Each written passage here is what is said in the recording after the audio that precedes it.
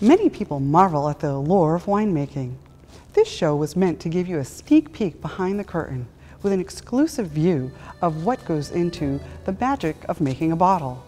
Come with me as we explore local wineries, meet the vintners, and experience wines from all over the world. My name is Raquel Mullaney. Welcome to Uncorked.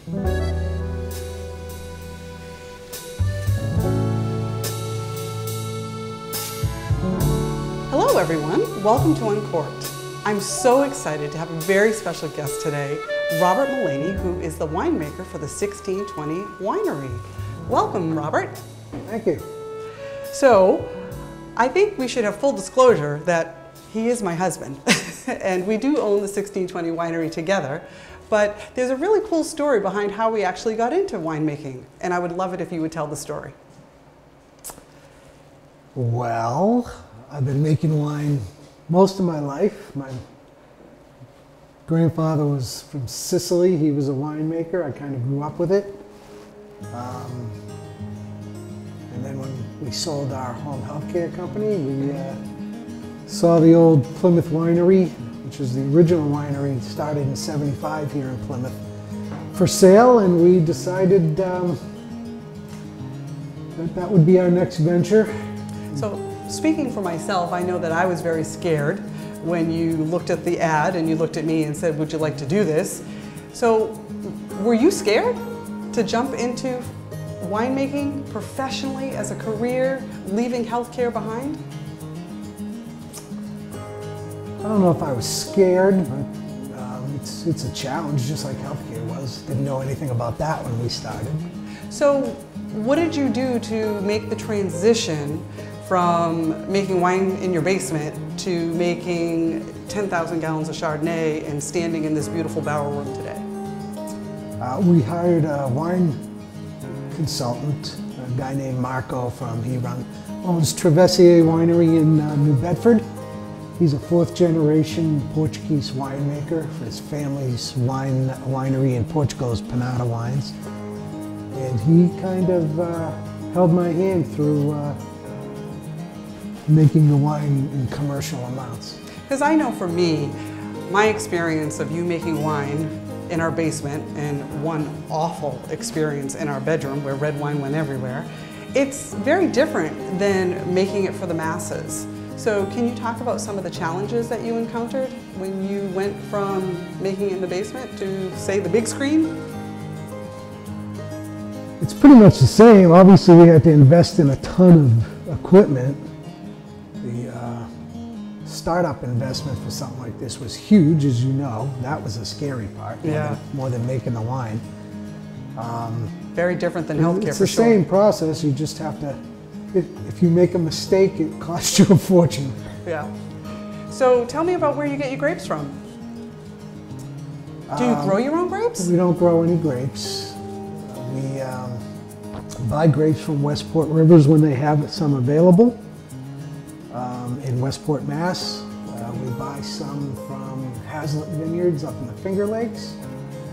And most of everything, certainly all the reds and the Sauvignon Blanc that we get is from Lanza Family Vineyards in Susan Valley, California. We're looking forward to going up this January to see what grapes will be available for us for next fall in 2019. That's always a fun trip. This one unexpectedly turned into a family trip. Can't wait. We went from 2 people going to 12 people going, so you know, it's nice to have wine in the family business. So, do you produce a lot of wine here? How many, I don't even know how to ask, how many gallons of wine do you produce a year?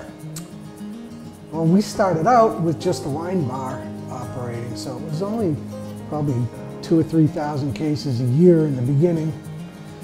But now that we have the big event space and we're doing a ton of weddings here at the winery, we're probably doing more like 12,000 cases right now, and I would say it's going to be 20,000 in the next couple of years because it just can't, and that's just for us. As you know, we don't really distribute. There's only a couple other places besides the bar and the winery that you can get our wine, and that's Julio's in Westboro and the Boston Public Market. So you mentioned the wine bar. When did that open? I don't know. tell me. 3, 4 years ago now? Yeah, I would say, well, this is our 3rd year, and that's pretty successful. We do some small events there, and rehearsal dinners and bachelorette parties and bridal showers and things like that. But it took us, I would say, about an additional 3 years to get the winery up and running. There were a lot of surprises that we encountered when we Well, the event space, the winery was up and running Correct. pretty much right away. But yeah, the event space was a hassle. I think one of my favorite things about the event space is the 40-year-old Cab Sauv wine vines that Ron Lanza from Lanza Vineyards, where we get our grapes from, out in Susan Valley, California, cut down and shipped across the country for us to turn that into our grand ballroom chandelier.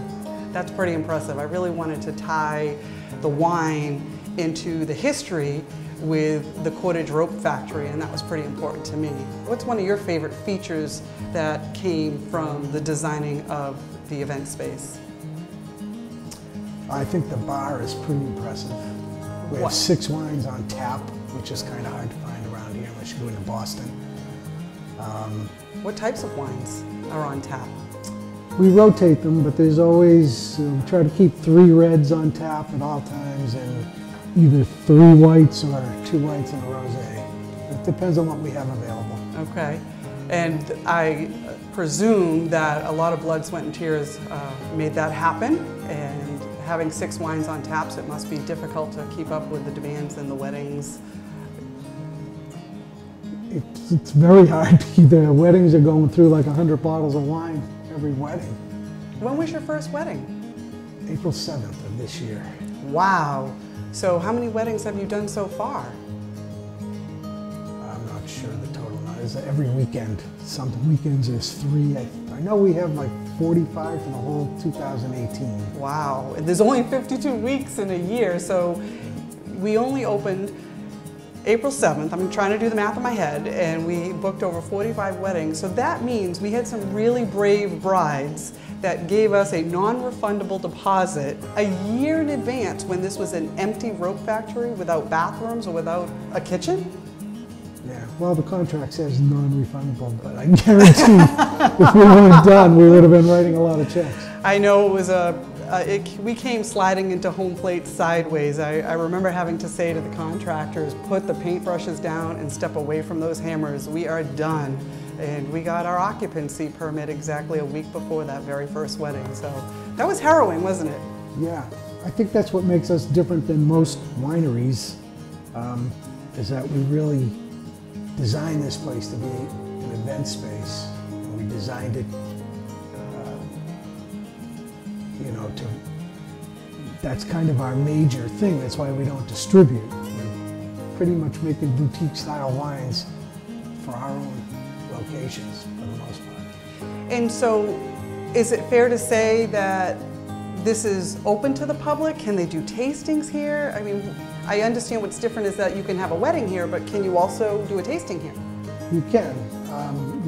Most of the regular, like, $10 tastings we try to filter down to the wine bar tasting room because you can walk in there, you don't need a reservation. Where's that located? 170 Water Street for this waterfront on the harbor. Okay. About a mile down the road is where the winery and event space is in Cordage Park. So the tastings there, you have to have a reservation for both a regular tasting or the premium experience that we call Vintner's Experience. What's that entail? A Vintner experience. We try to kind of focus on those, and like I said, send the regular tastings down to the waterfront because the Vintner Experience, they were done by me personally. It's about a 2-hour event, and we bring them into the winery and we take tastes out of the tanks. Stainless steel tanks. We show them the whole process of how wine is made, like winemaking 101, walk them through the bottling.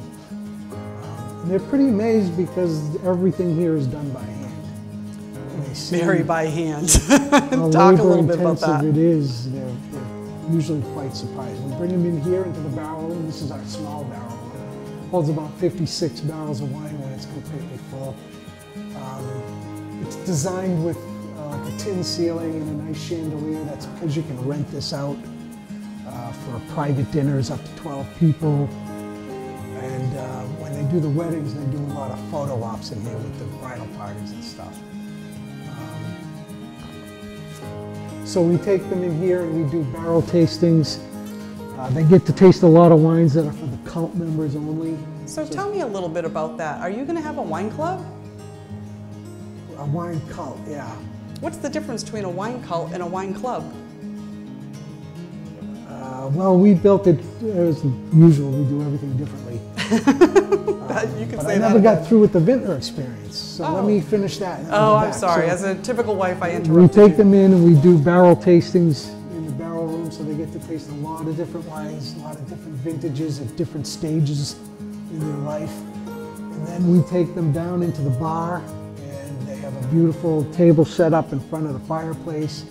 We give them, every individual gets a gourmet charcuterie board, and then we go through all 6 wines on tap, and then we go through a bunch of dessert wines and port wines. So they drink a lot of wine for a vintner's experience. And like I said, it takes about 2 hours, and it's really meant for people that are really into wine and really want to learn more about how it's made and to really get a good sampling of all the wines that we make here.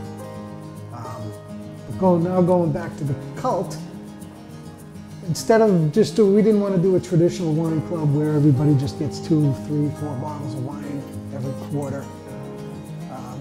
Kind of gets repetitive with most wineries because most wineries only make so many wines, so you get the same wines over and over.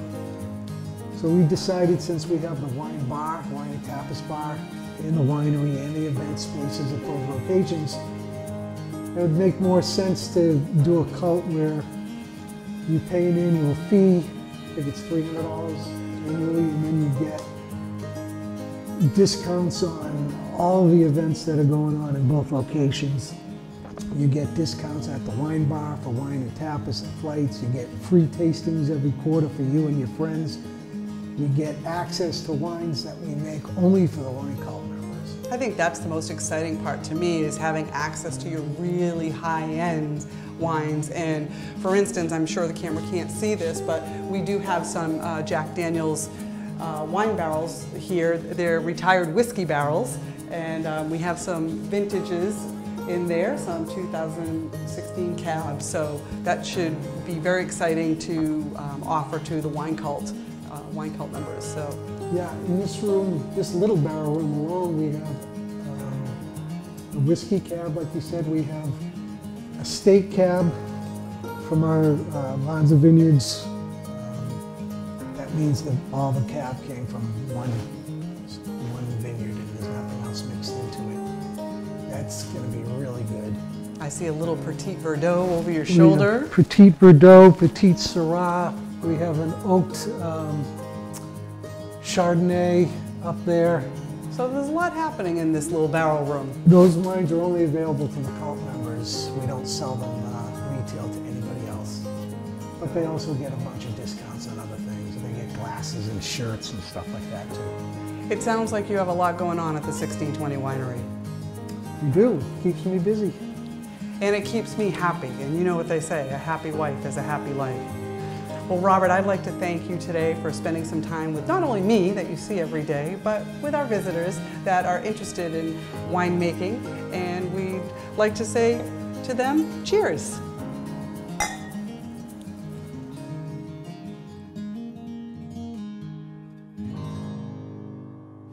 So what are you going to do? So Bob, tell me a little bit about what's in this tank. This is a 2018 Riesling. It's a small batch just for cult members. It's going to be a semi-sweet. We're pretty, our Riesling is a pretty popular wine, as you know. The Mayflower White. This is a different Riesling. It's not going to be quite as sweet for the cult members, more towards the drier end. And where did we get the grapes for this Riesling? This Riesling came from the Finger Lakes. Okay. And can we have a little sip of that? Yeah. All right.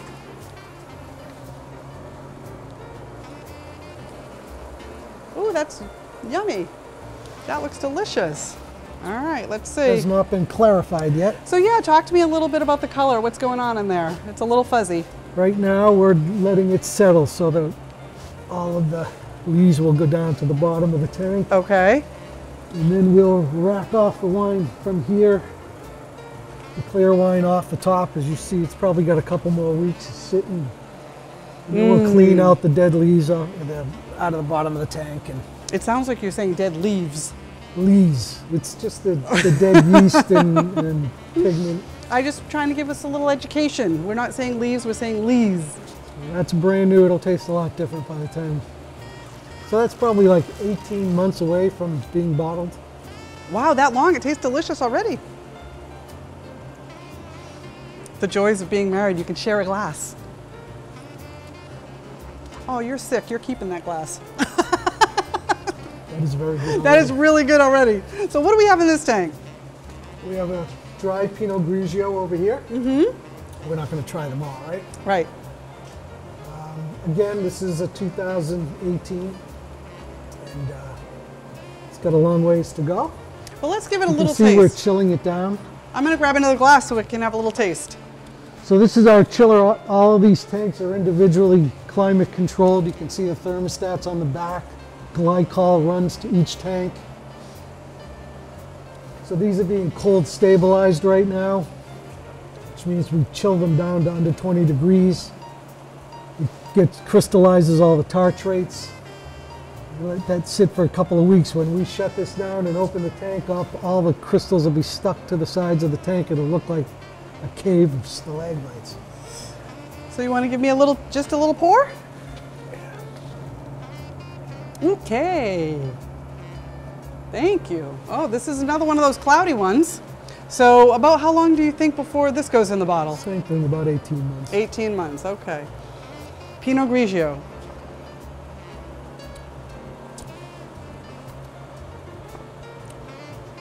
Reason is good. Yum. Delicious. Is it? Yes, it's fabulous. Okay. I'm glad I tasted first. I think you have a super palate. You taste better than I do.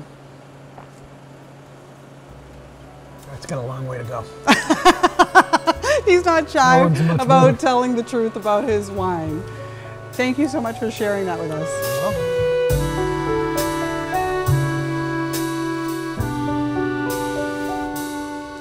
Thank you to my guests and to you for joining us today.